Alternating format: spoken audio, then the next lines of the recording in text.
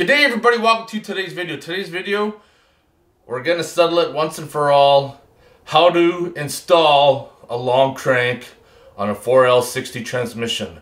There's a lot of things on the internet that tell you it can't be done. Some people say it can be done.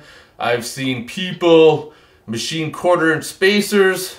I've heard of people just oblonging the holes on the flex plate, bolting it on. They say it works. Some people say it doesn't work because it ruins the pump, because the torque converter is too long. We're going to figure out what we need to do to make this work with the tools we got. If your crank looks like this, that's how you tell if you got a long crank, about how far it sticks out. There we go. Pilot bearings out. What you're going to need is a flex plate off of 6.0. Now, a flex plate off of 6.0 is not going to match up your torque converter. So what you got to do is oblong the holes. That's how your stock holes look. And you got to oblong them down so they'll bolt up to the torque converter. So let's get this put on the engine. Now, when you go to install your flex plate, it'll actually say somewhere on it, it'll say engine side. And of course, that's the side that's got to go towards the engine. So I'm just going to fit it up loosely right now. I got my bolts right here. We're going to throw some red Loctite on them.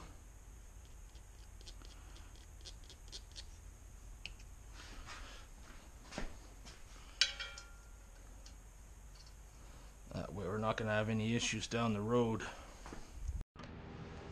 So what I got right now is the impact on the lowest setting, because we're going to have to torque it down 74 foot-pounds, I believe it is.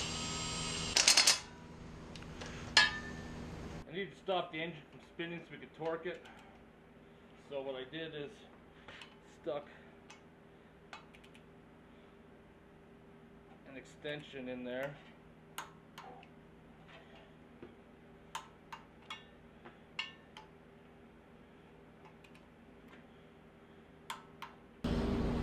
So this is where the moment of truth comes in now. We need to take the torque converter we got and fit it up before we even install it on the transmission.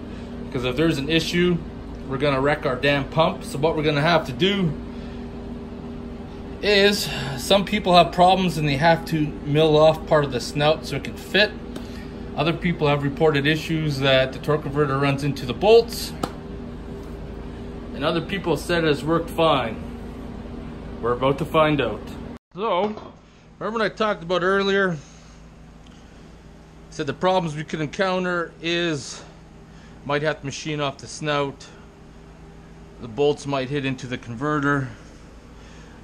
This is where we're at.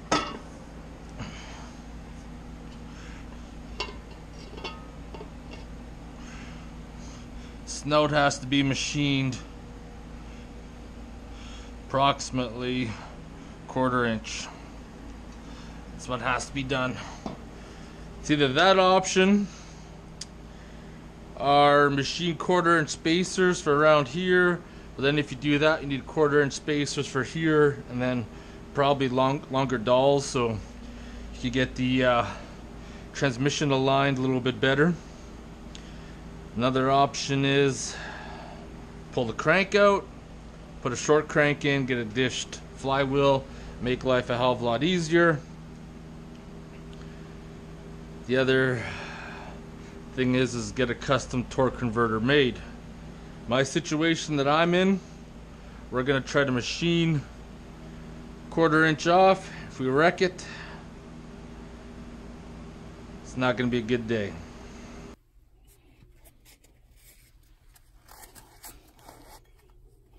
Okay, I'm all set up. There's no going back now.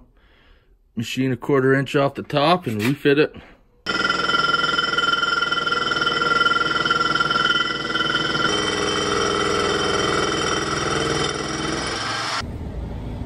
The cap is just about ready to come off. We're gonna have to weld a new one in. Hopefully it doesn't leak once we get the machine to depth.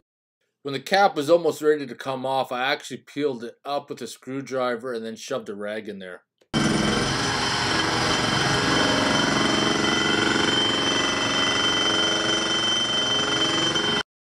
I got a 1/4 inch shaved off. We're going to check fitment, but before you remove that rag, you got to make sure all the metal filings are out because you don't want any of those inside the torque converter.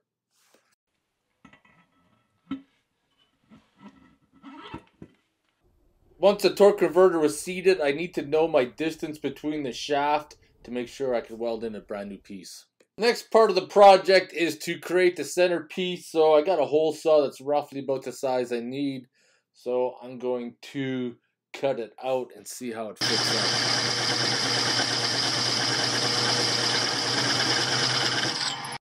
Here's my plug right here. It's a little bit rough. Still needs a little bit of polishing because it doesn't quite fit in there perfectly yet. But a little bit of elbow sweat and we'll make it happen. That is a perfect fit. Now I got to bevel a good edge in there so we can weld her up. Doing the fit one last time, I put a good bevel in there so I can get a good solid weld in there. The fit looks good. Now to get the welder fired up, fill in that hole, tack weld it in place, and set it up, and hopefully she won't leak.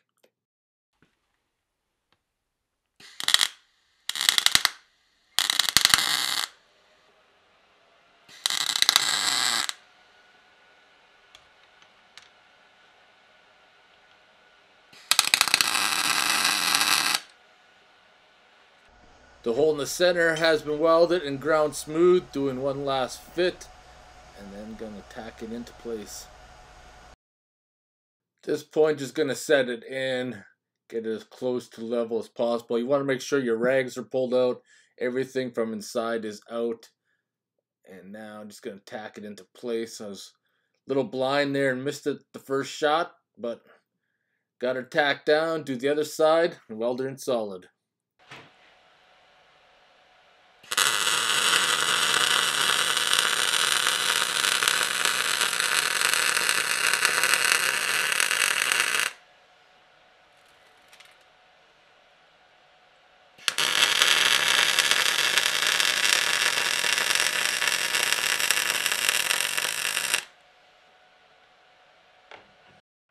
So what I did is I welded it, and then the two places where I tacked it in place, I ground them out, and then I welded them back in. And now we're going to grind her smooth. And that's how it looks. 1/4 inch milled off, welded, smooth, finished. Now let's fit it up. Fit it back up to the flywheel. Spacing is perfect now. It's looking really good. I just got some bolts in it. Fits up fine. Doesn't run into the bolts, but the torque converter body does touch the flex plate, but I'm going to deal with that towards the end with some small washers.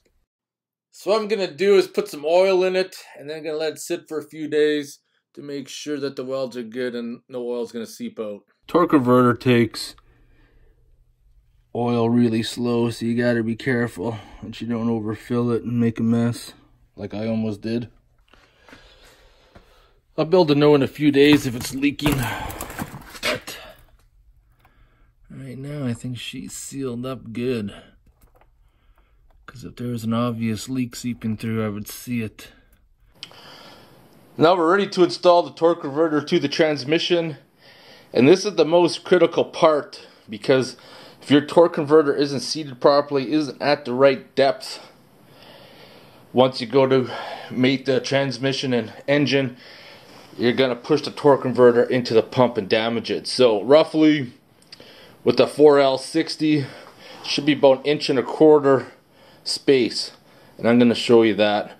And we're going to put this on, so basically slide it over the shaft, and you keep on twisting it and turning it. You'll usually hear it click like 3 times. It's pushed in fully.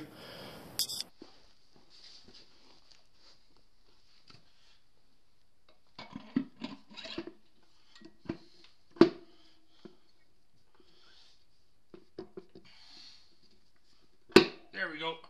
I think it's seated now.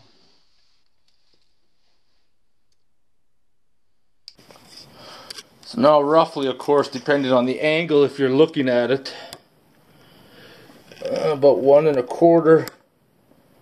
If you don't have at least 1.25, you're not pushed in fully. I actually just popped that inspection cover out so I can feel it as we're bolting it together. This is going to be the most critical part of the whole job. Between the flex plate and the torque converter, once everything's bolted up, should be about 1/4 inch. However, when you are bolting it up, I like to do everything by hand and tighten everything up slowly. That way if something's binding, you don't force it, because the last thing you want to do if something's wrong is to push the torque converter into the pump and ruin it.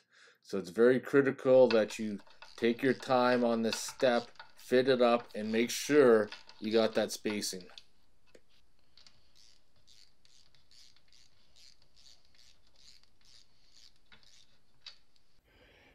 Everything's attached, everything's looking good. Gonna torque this down to 37 foot-pounds of torque.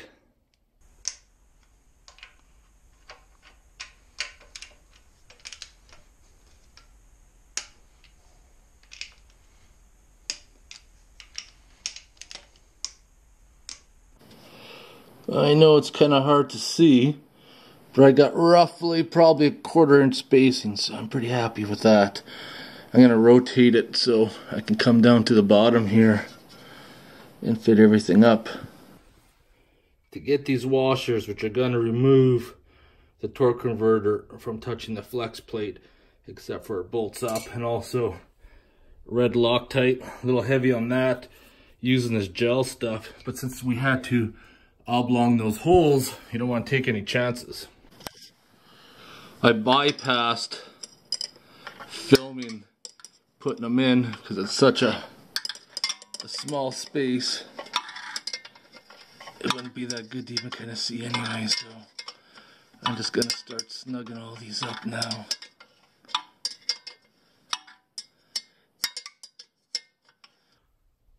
There you are, ladies and gentlemen.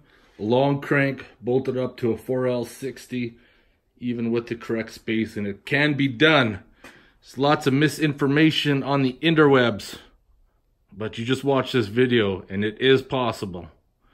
So if you have an opportunity to pick up a long crank and you have the tools to do it, it can be done. Well, everybody, I want to thank you for watching today's video on how to install a long crank on a 4L60. Now, to find a long crank on a 4.8, I would say is pretty rare because, like I said before, they were from 99, I believe, to 2003 in a pickup with a manual transmission only. However, long cranks in the 6.0 are a lot more common. But for most cases like that, if you have a 6.0, you'd probably want to go with the 4L80 transmission, which is a little bit stronger. Anyways, going off track there. Very simple. If you have the tools, oblong the holes in the flex plate, machine the torque converter snout down 0.25 of an inch.